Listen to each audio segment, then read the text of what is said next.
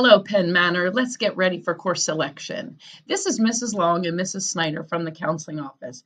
We're here to share some essential pieces of information about choosing your courses for next year. Before you begin choosing your classes, think about yourself. What am I good at? What do I enjoy? And what is important to me?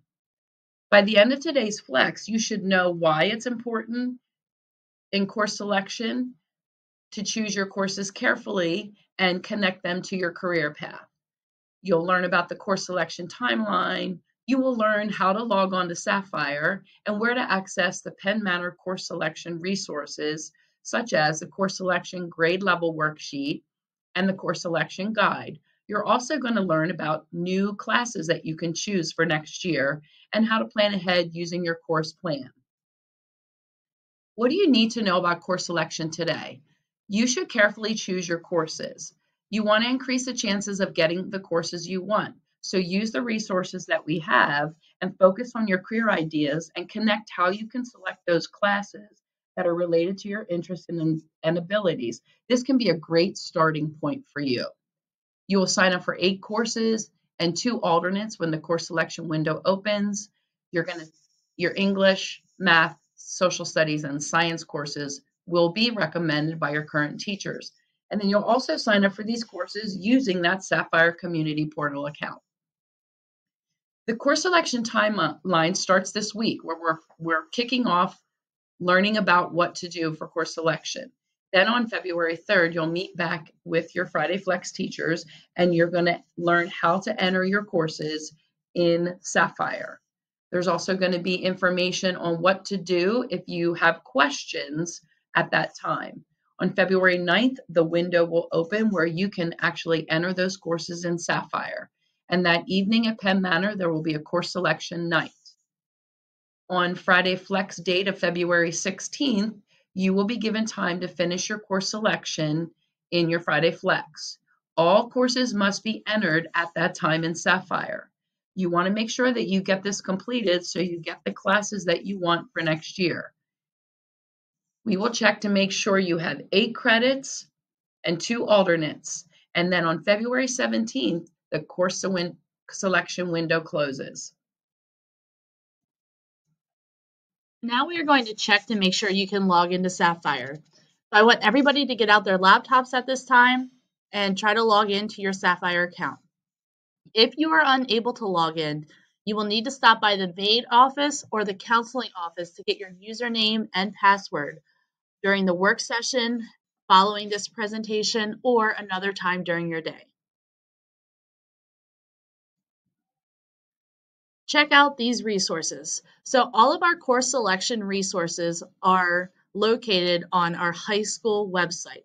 If you don't know how to get to our website, you can take a look at these directions. You want to start at the Penn Manor speed dial page. In the black toolbar at the top, you will need to click District Website.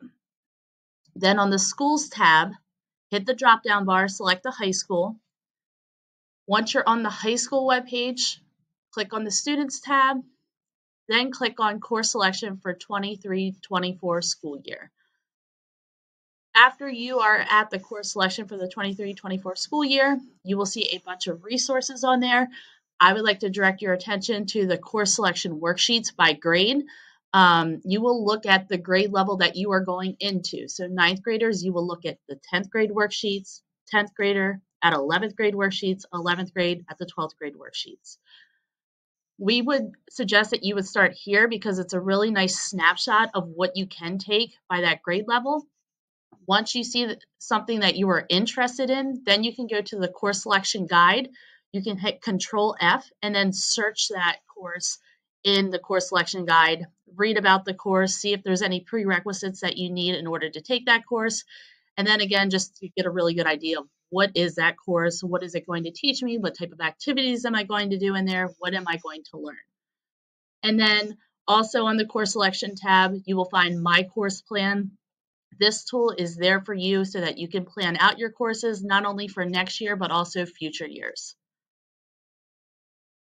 What's new? So you will see that on these slides, we divided it based on different departments. So we have our our business and our tech courses. The course change is 9th grade Experiencing Tech will now be called Experiencing Technology. This course used to only be offered to 9th graders. Well, now 10th graders, rising 10th graders can also take this course. In art, we have a new course, Drawing and Painting 3. You have to take Drawing and Painting 1 and Drawing and Painting 2 in order to be eligible for this course. Also in art, we have a name change. Commercial art will now be called Graphic Design. English. Pay specific attention to the college prep sequencing for our English classes. If you are interested in checking this out, it'll be on page 47 in the course selection guide.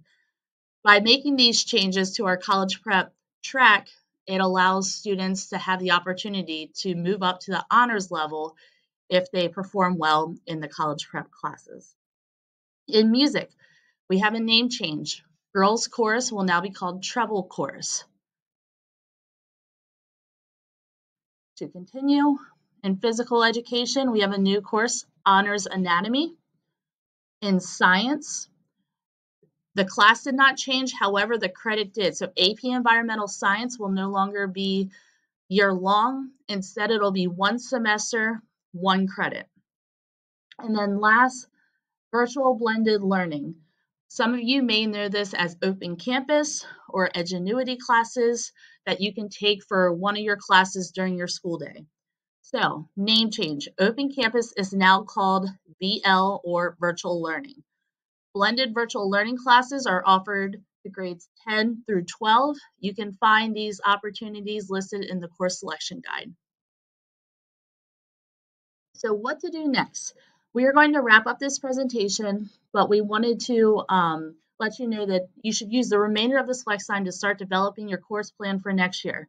Really start looking at the courses, start to look at the ones that you're interested in, ones that you want to know more about, talk to your teachers. You can certainly reach out to your counselor if you have any questions, but you really want to start planning so that when that course selection window opens, you have a good idea of what you are going to enter so that you can get it in by the deadline. And again, you're choosing courses that are meaningful to you. Listed below are all the counselors and the last names that go with those counselors. Again, if you have any questions, please reach out to us. Thank you guys for watching and have a great day.